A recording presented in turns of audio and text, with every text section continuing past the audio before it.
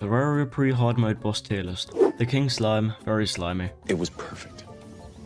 Perfect. The Eye of Cthulhu, a complete OG, he was here since the PC version release. That's why he's the GOAT! The GOAT! The Eater of Worlds is just a fat worm and personally I love it. That's why he's the GOAT!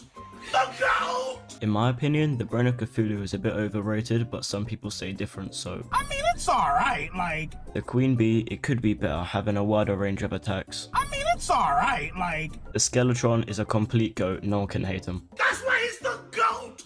The GOAT! The Deerclops is a new addition, but I kinda like it.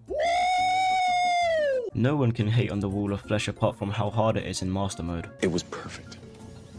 Perfect. So this is a controversial,